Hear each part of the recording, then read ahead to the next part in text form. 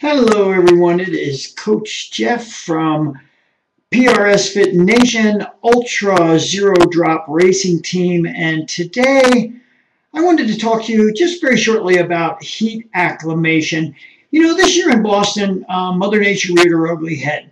A lot of people were very unprepared for it. It's very difficult to train through the off season in cold climates and then get slapped with a 90-degree day to go out and run. It has the internal effect it has on your body. It's pretty overwhelming and pretty hard to deal with it. But now that the summer is here, we're blessed with a couple of things. One, warmer weather. And two, the fact that we have longer days, earlier mornings, longer nights.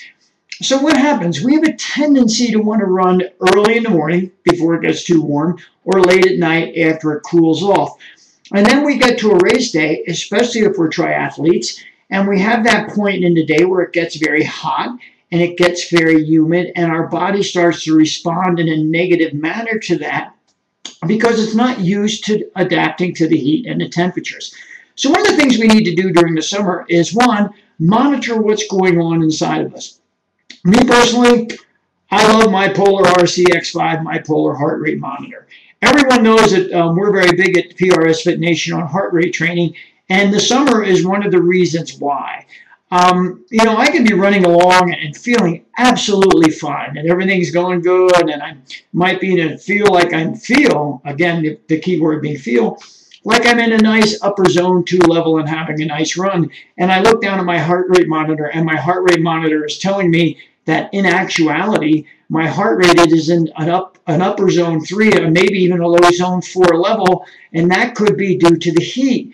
And it's telling me that I need to do something to change that. Do I slow my pace down, or do I start to hydrate a little bit more to cool my insides down as much as I can so I can start to recover a little bit, because I'm not going to be able to continue to perform at that level for very extended periods of time. That's one of the reasons why we wear these monitors, not just so we know our training zones.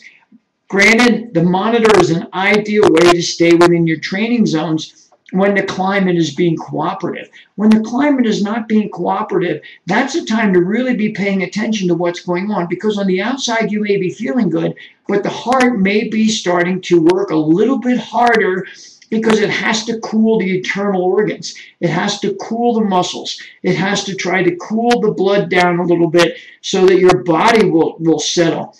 You know, when you perspire, perspiration is a way for the body to start cooling itself off. If you're not replenishing those liquids at a cooler rate so you can help that process happen, your heart is going to continue to work harder, and that's going to cause you to shut down. So my suggestion is, don't just get out in the morning and run at 6 o'clock in the morning before the temperatures get too high, or do your bike ride before the temperatures get too high, or go on that evening ride with your friends where it's nice and cool and you don't have to work too hard. The summer is here. You need to acclimate to the heat. How do I acclimate to the heat? Get out at lunchtime and do a run every now and then. Make sure you take plenty of cool water. I always know that during the summer when I do a run or a long bike ride, my water bottle is filled with cooler water than it is during the normal part of the year. I'm making sure that I'm doing everything I can to keep myself as cool as possible, putting cold water on the head, pouring cold water down the back, cold water down the chest. All the things that I can do to help my body keep itself cool so that my heart rate monitor is telling me, okay, you're operating within normal parameters, because I want to operate within normal parameters at the most efficient and fast level I can without overheating, so my body doesn't shut down and revolt, because that's exactly what happens. If I start operating with those internal temperatures too high, if I'm not paying attention to my heart rate monitor, if I'm not listening to this say to me, you're working too hard, then I'm going to shut down because my body is going to overreact, just like a nuclear reactor would.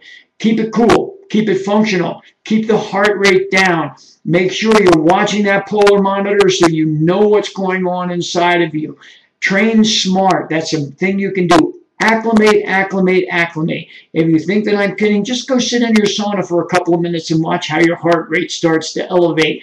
as your body starts to fight to cool it off. You know, you want to get this battle, you want to beat this battle before it starts to happen. You want to be ahead of the game. You want to keep yourself cool. During races, if they have ice, grab the ice. Put the ice on the wrist. This is a circulation point. Will help keep the blood cooler as it goes through the body.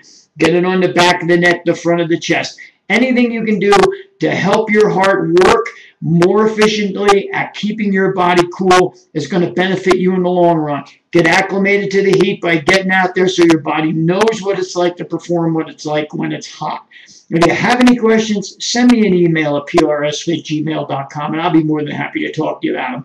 As always, be healthy, train smart, have fun, have a great day training out there.